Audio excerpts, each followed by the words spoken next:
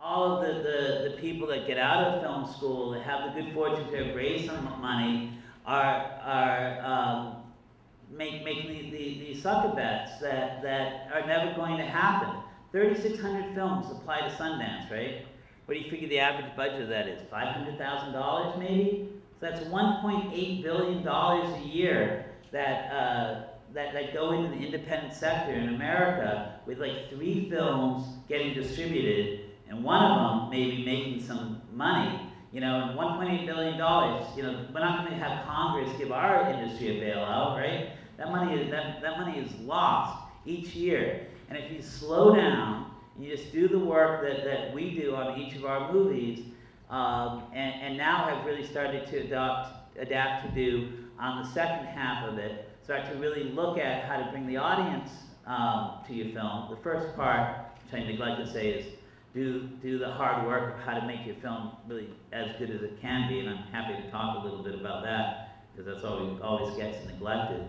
But I think a lot of it is just slowing down. But the second half of going out and reaching the audience and bringing the audience to you is really the most exciting thing. A lot of times when people say that there's no good movie to see, they say, well, if I've seen, you know, 3 or 4 good movies this year, I'd be much more inclined to go see 3 or 4 more. Well, I can tell you there are good movies that aren't getting seen, more so now than ever before. So the question is, if you're going to be a responsible filmmaker, what do you do to start bringing that audience to you? The first thing is to get over that idea that you are going to bring your film to market and someone's going to come down and make you rich. You know, that it happens sometimes. Eddie Burr, you know, that movie that you saw up there, Brothers McMullen, that film was rejected by every distributor when he sent it out. I got it around the same time.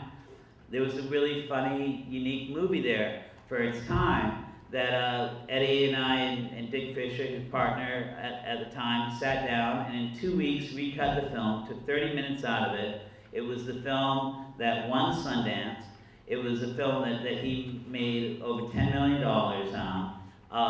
It's a film that cost him $150,000 to make, and it was a film that we brought to Sundance with a bunch of literal needle drop cues, the same, you know, drop it here on the record, drop it here on the record. But luckily nobody noticed it, because in the theater they were laughing too loud.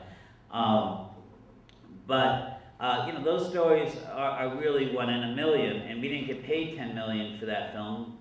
We got paid a lot less, but had a very uniquely designed deal that benefited in the success of the film, that encouraged them to spend to promote it and to finance his next film.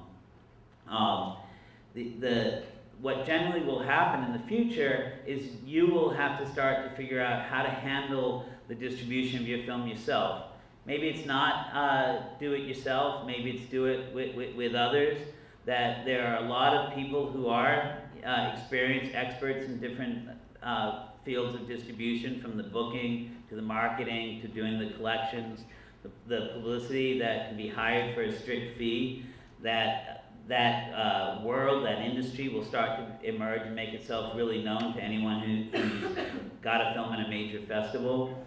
But hopefully you attack Sundances or any festival you go to with that dream of riches, of Prince Charming swooping you up. It's like your plan D, and you embrace it with a real reality and recognize that festivals are your best way to get the word out of your film, but they're also a way that start to take away from your ability to distribute and make little bits of money yourself. And you know, just like the story of a Oregon-based filmmaker who had one dream of getting his film shown in the Bend, Oregon Film Festival, got it turned down, wouldn't take that no as a no, and you know, went across the mountain, because Bend's on a mountain, and went to the local theater where the films were playing, got them to book his film on his own, you know, went out and met everybody, and basically by the time he left Bend 1 week later, he had $10,000 in his pocket, and all the people who had stayed and just got the film in the festival went home with $0. So which would you rather be? But basically it's common sense, you know, that, you know, a lot of folks it still seem to be lacking, you know, simply, you know, building a web page, building your Facebook page, you know, making sure that you get your clips up on YouTube, making sure that you get your trailer up there, all of these things, you know, and writing to the different people that will write about your film and getting them to respond to it. Everyone is delighted when you ask them for their opinion. You know, that's always been how it is. And if you can get a few people to champion you, it starts to be a movement. If you can find 6 other people, 5 other people, 4 other people who are filmmakers like yourselves working in the same sort of way, you've got a touring film festival. You know, folks have been doing these models for years and surviving on it. The fact that we have this great tool called the internet before us, right? That allows you to talk about what you want and organize the people that you want and, you know, reach everyone all over the world, right? The internet's supposed to be an equal access thing that anybody can put up what they want and anyone can watch what they want. That's going to be gone in 6 months. It's not hysteria. You're losing your future right now. That there are efforts afoot. There's one candidate that supports keeping it as it is, keeping it equal and free, keeping net neutrality, and one presidential candidate that doesn't, that wants to kind of change it so that the people that have the most power continue to have the most power. You guess which way which candidate goes on that.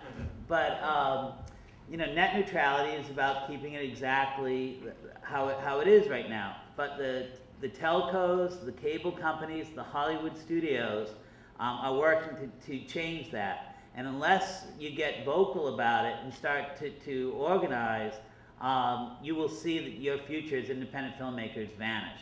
And it's really going to probably start to get decided in this next Congress. There are 2 fantastic websites, Public Knowledge and Save the Internet. One's a .org and one's a .net, and I always forget which one. So try the different suffixes. I also started a blog on this issue called Info Wants to Be Free, .blogspot.com, and the links to those sites are there. There will become an increasingly amount of activism within the film community. The IFP here in New York and Film Independent in LA are both getting behind this issue now, thanks to my efforts. Right. And the Independent Film and Television Alliance, the folks that run AFM, have Gene Pruitt and Lloyd Kaufman, the president, founder of Troma Studios, have been very vocal on this, and also media consolidation in general. But these forces that, you know, if you don't know what it is, just go to those sites, go to mine, read up on it. It's a very simple thing, just as I explained it.